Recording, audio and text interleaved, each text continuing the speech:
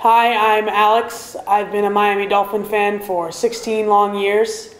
You start off the week as a Dolphin fan, you have hope. Your Dolphins are playing this Sunday. You're excited because they're going to win for once. For once, they're actually going to win. There's going to be no mistakes. It's going to be perfect. Then comes football Sunday. Say 11 o'clock, you're hyped, you get some wings, some pizza, you're ready to go. You put on your creamsicle Miami Dolphins Jarvis Landry jersey, and you decide, I'm going to sit down and be calm this game. I'm not going to be angry, sad, mad, because it's going to be amazing. We're going to win, score 4 touchdowns plus. It's going to be awesome. And they lose 63-0. That's your season opener.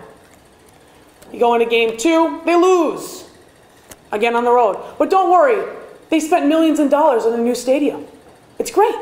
But the thing about the Dolphins is, during the game, they give you hope. Before the game, you have hope. During the game, you have hope. And usually at some point during the game, you lose hope. And then eventually they give it right back to you at the end. Then the hope's taken away very abruptly. Even though when you watch the Dolphins for as long as I have, you anticipate it. Then at the end of the game, they will give you hope again because they're starting to come back because we're a second half team. Then Ryan Tannehill, somebody will fumble, someone will throw an interception, somebody will do an illegal block, something will happen where they take the hope away. Don't give yourself hope right now because it's not going to get any better. I know there's only like 6 of us left in the world. That's it. I'm going to go cry now. Go Dolphins.